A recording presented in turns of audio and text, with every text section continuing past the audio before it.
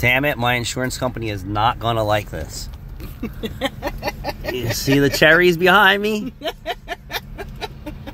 Support your boy, because he's writing me a ticket, I'm for sure.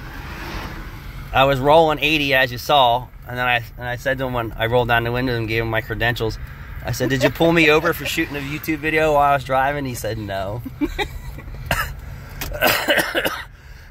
So we laughed, so...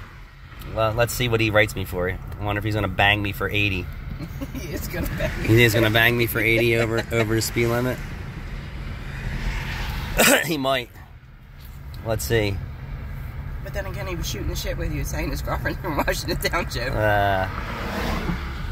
Like, he read my driver's license, and he said, it says Pennsauken on my... He always tried to trip you up. What the fuck? Why?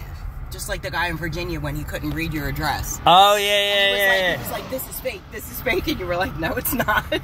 Yeah, he was like, oh, yeah, you're missing something on your driver's license. I'm like, what's the same fucking driver's license I've had And he kept asking you, what's your address? Yeah. It's 8325. Well, it doesn't say that. It's scratched off. It's 8325. Yeah, it's the same as my insurance, the same as my registration, right. The same as my driver's license. He still gave me a fucking ticket, though. Let's see what this guy does. That guy was just pissed off, though, because he was working. I was trying to save time so we can get out here and get to where we're going, but now it's costing me time. All right, so I'll report back to you. I'll show you the tickets if I get them. I'm sure I'm getting them.